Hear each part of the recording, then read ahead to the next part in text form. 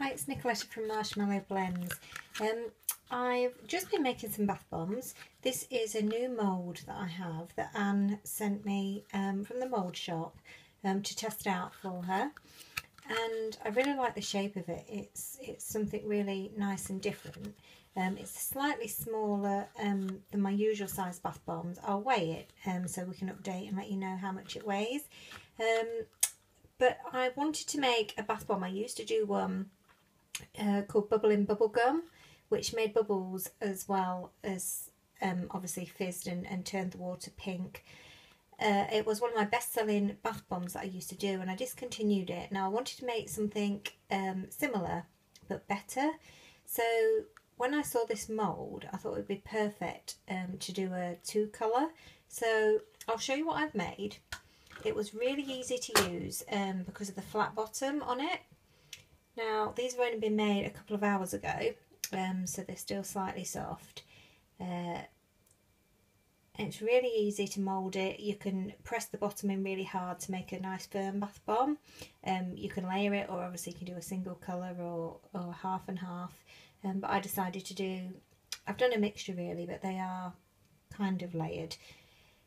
Now I've put some bubbling agent in this as well, and water soluble colour, so it's going to change colours. And let's see how this goes. So let's just drop it in.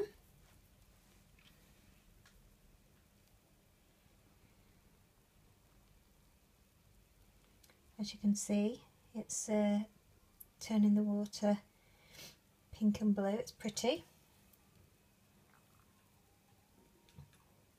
I'm hoping that it turns the water a nice purple colour at the end of it when the blue and pink have mixed. This is just in the sink. Now you can see it's fizzing nicely.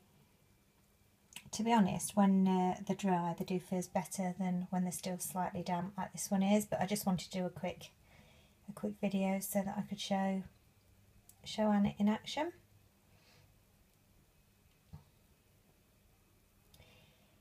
Now Anne did send me the single moulds, and she sent me a 4 one. For me, for the soaps, obviously the 4 ones are better because you get more in them.